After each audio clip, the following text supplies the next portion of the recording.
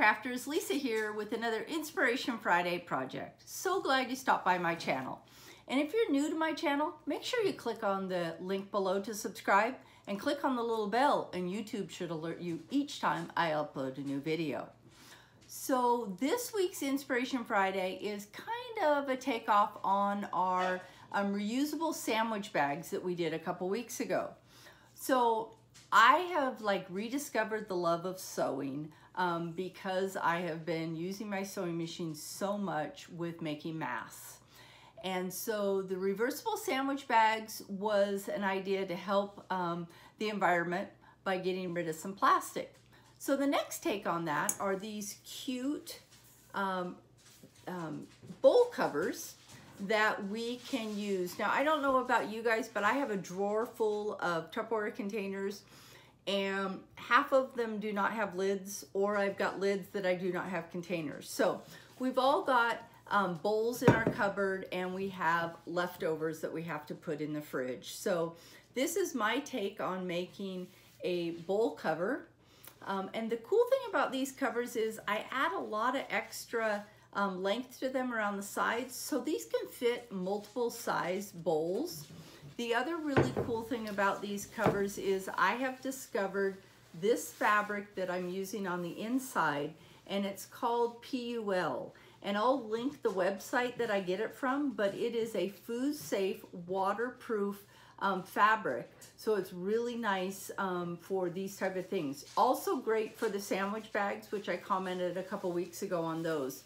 But the nice thing about these is they store really easy and they're really cute. So this is the one I'm going to show you in the video how to make.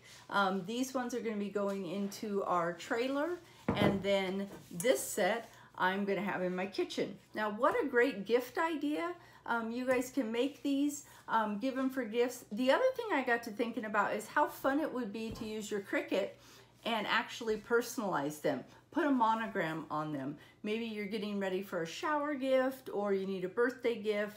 Lots of fun. How fun too when you're taking your next item to a potluck and you bring it covered in this. Really gonna be a nice added feature. So give me a second to get my camera angle changed and we will get making. So let's get started with this project. As you guys can see, as I showed you already, this is my cute bowl cover that I've already made. Now I have made this one. I'm going to make another one to match this for my kitchen, and then I'm going to make some for the motorhome also. So let's go ahead and get started. I did want to show you guys again, I like a longer edge on my bowl covers, and so that's why I'm coming down to a little bit further here. Plus, this is an 8.5-inch bowl. This cover could easily fit onto a larger size bowl also. The other thing I really like about this cover is you guys are going to see it's got a nice finish to it. And then the PLU, which we talked about, is a food safe waterproof fabric that I like to use on the inside. So I'm going to have links to all of this down below for you guys. But I just wanted to make sure you got a chance to see that. So let's go ahead and talk about what the supplies are that we're going to be using for this project first. Okay, so let's talk about the supplies that we're going to be using. Of course, you're going to need a sewing machine for this project. I like to use a measuring tape, and I'll show you how we're going to use that. I'm using a 1/2-inch elastic, the braided elastic, so I've got a little bit of supply of that. Of course, you're going to need some good fabric scissors.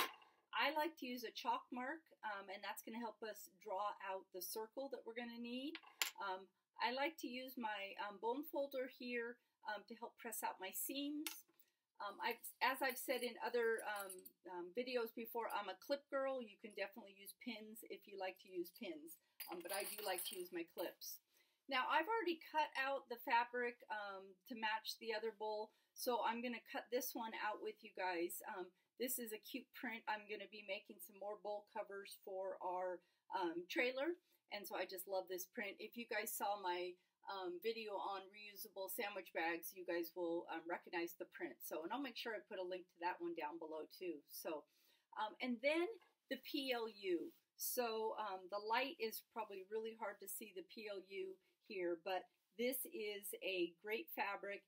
It's got a kind of like a matte finish on one side, and then it's got a shiny finish on the other side. And I don't know if I can really show you that, but it's got a shiny finish, and that's what we call the good side. So we're going to go ahead and cut out what we need. But before we determine that, and I've got step-by-step instructions on the blog, but what we need to do is we need to determine how much material we're going to do. So what you want to do is you want to take your bowl, okay? And then what you're going to do is you are going to measure the diameter of your bowl. So the diameter of this bowl would be going straight across. And this one is like right about 8 1/4 to 8 1/2. So I'm going to round it off to 8 1/2, okay? So if I have an 8 1/2 inch bowl, I like to put about a 3-inch, add 3 inches to mine, okay? So if you're going to add 3 inches all the way around, what you want to do is you want to take the diameter of your bowl and you want to add 6 inches, okay? So I'm going to go ahead and say this is an 8 1/2 inch bowl, so I need a 14 1/2 circle to be able to create this. So what I do then is I take my fabric. Now, one thing, you guys, that's really fun to do is you see in the stores, they've got the flat folds out. Most of those are 18 by 20, so you definitely can get a good bowl out of that. So what I want to do is I want to cut a good circle, right? So what I'm going to do is I am going to fold my fabric into quarters. So I'm going to fold it in half, okay? And then I'm going to fold it in half again. So that's in quarters, right? And I should have pressed this one a little bit better. I've got a little there. Then what I'm going to do is I told you guys my measurement was for a 14 1/2, right? So since I've got it measured this way, I'm going to split my 14 1/2 in half again. So that's going to be 7 1/4, okay? So if I take my tape measure and I measure out 7 1/4, this is where my chalk comes in. I am going to put a chalk mark right there.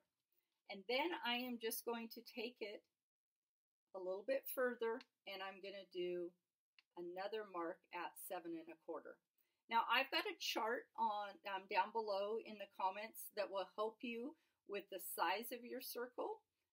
And then of course on my blog, I've got detailed instructions on this step by step. So sometimes I like to watch a video, but it's also nice to have the step-by-step instructions. So see, I'm just going around and I'm measuring 7 1/4 all the way around, okay? So I've got quite a few marks, and then what I'm going to do is I'm just going to take my chalk and I am just going to finish out that circle, or a quarter of that circle.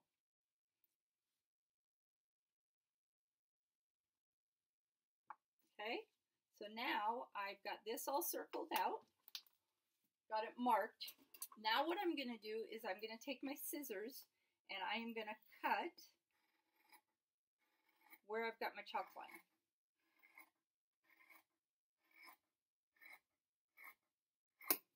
Okay, and then I'm going to open it up and I have got a circle that is going to fit my bowl. Okay. So if I take it and I drape it over my bowl, you can see I definitely have got room to add my elastic and to have a nice fit on my bowl. Now, you can do those exact same steps to cut out the PLU, but what I like to do is I like to use this piece I just cut out as just a pattern piece. So I'm going to open up my PLU here, get to a corner of it. Okay, and I am just going to lay my pattern, now I can call this my pattern piece, right? And I am just going to cut right around it.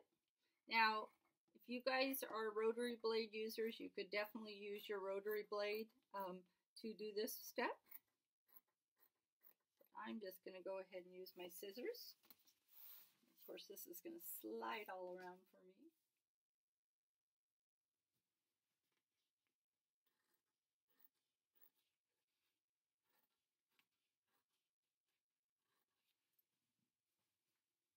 Just can't quite get at a good angle here. Just have to play with it. There we go. That will work out better.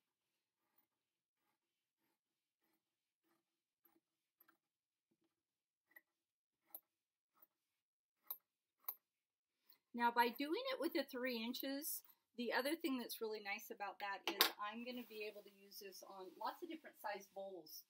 So it's not like you have to make a bowl for every size that you have in the kitchen, or a cover for every size you have in the kitchen.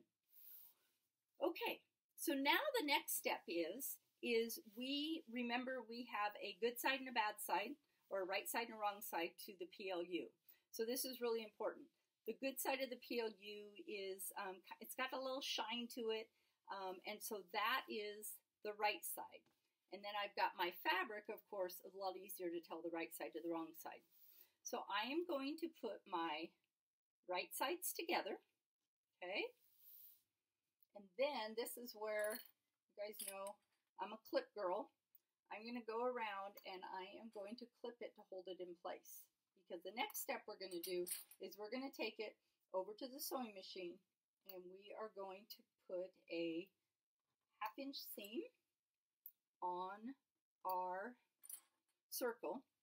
Now, as I clip these around, one of the things we want to make sure that we do is we're going to leave an opening. Now, maybe you can remember that and you won't forget to do it, but this is also where I like to take my chalk. And I am going to do anywhere from a 2 to a 3 inch opening. You want that opening because you are going to pull, when we do the right sides out, we're going to pull it through there. So I am going to start here on my sewing machine. I'm going to go all the way around. I'm going to back stitch as soon as I start my stitch. I'm going to go all the way around and then I'm going to back stitch right there again. So I'm going to hop over to my sewing machine. I'm going to put a seam all the way around it and then I'll be right back to show you what our next step is going to be. So I'm back and I've put my seam all the way around. Put that down a little bit, might be easier for you guys to see. So I have my opening that I still have there, and I always like to clip my threads as I go. So I'm going to go ahead and trim those thread ends. And then what we're going to do is we are going to turn this right sides out.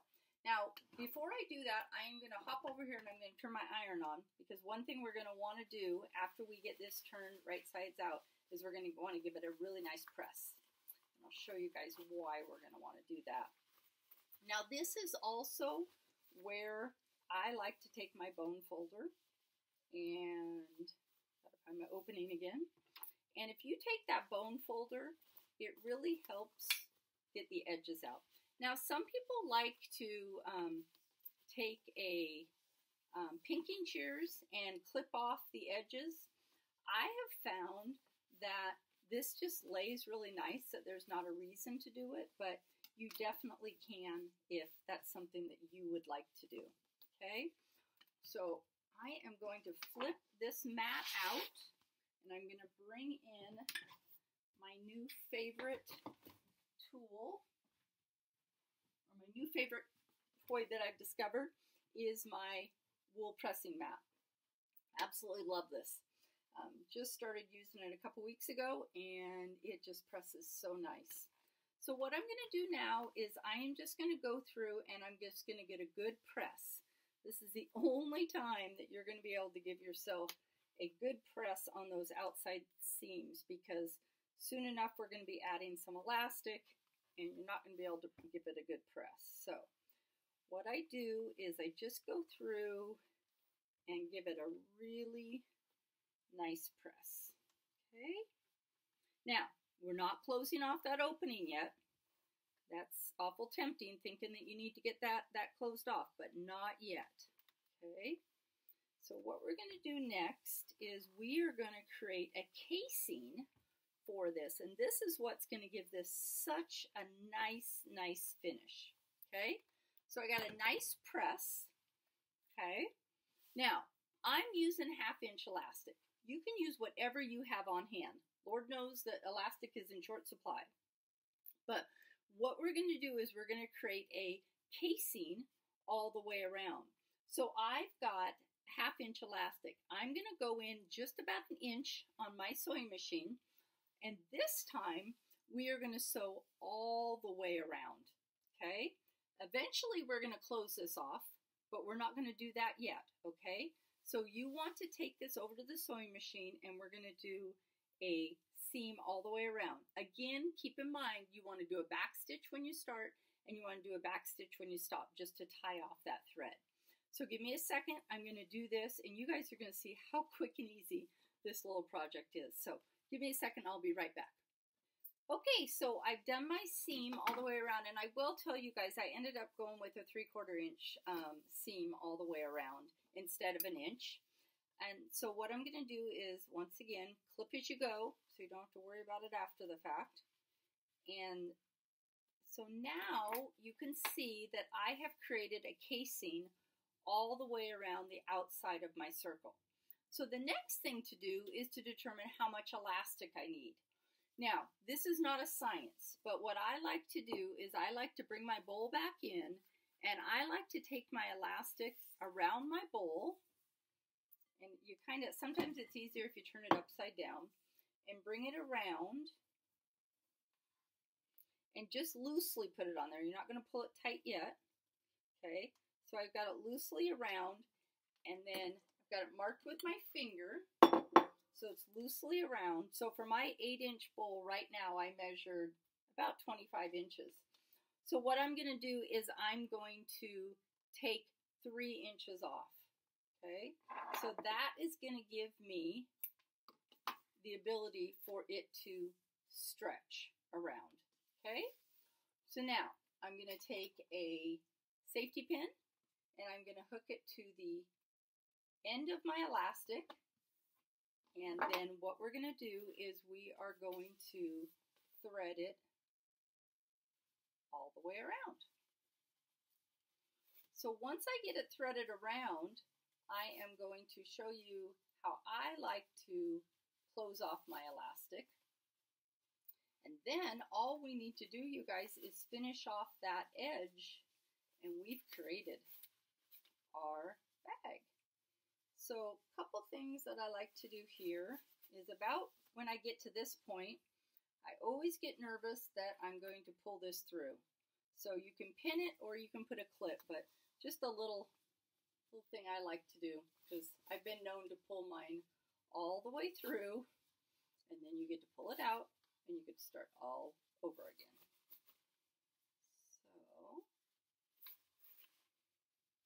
Pulling this through. I just love this print. I think it's perfect for the trailer. So as I get it all the way through, you try not to let your safety pin open up in there. Okay, so I've got it pulled through. I want to make sure that my elastic has stayed flat all the way through. I'm going to hold on to it and stretch it out a little bit. Okay. So now what I'm going to do is I'm going to take this over to my sewing machine, and I actually lay this over the top, okay? And it's about 1/2 inch. I've got it laid over, and I'm going to zigzag this way, up and down, not lengthwise. I'm going to zigzag here and here, and then as soon as I get back from there, I will show you how we're going to close this off. Okay, so I've zigzagged it. Now I do want to make sure you guys realize that when I say I zigzagged it, and I can't see with white thread, I apologize. I did that 3 or 4 times. 3 or 4 times here and 3 or 4 times there. So I've got a good tight zigzag on there. Okay, so now what we want to do is pull our elastic all the way in. So spread it out. Okay. So the last thing we need to do is we need to finish off that edge. Now, a lot of times when people finish off edges, they would take it back to the sewing machine. But what I like to do is I'm going to add a couple clips here. I like to just whip stitch it with a needle and thread. I just think it looks like a nicer finish than doing a stitch on the sewing machine. But if you want to do a stitch on the sewing machine, you most definitely can. So I've just got a couple clips there. I'm going to see if my eyeballs are working good enough today to be able to thread a needle. Get one out here. And that's all we're going to do. So I'm going to fast forward through this, you guys, but I am just going to literally do a whip stitch all around it. So let me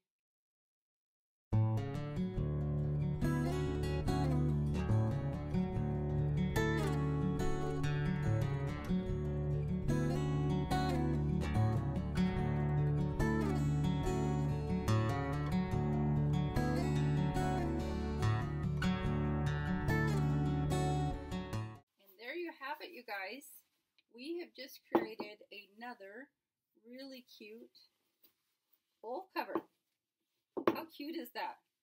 Comes down the sides really nice. Definitely do that on a bigger bowl.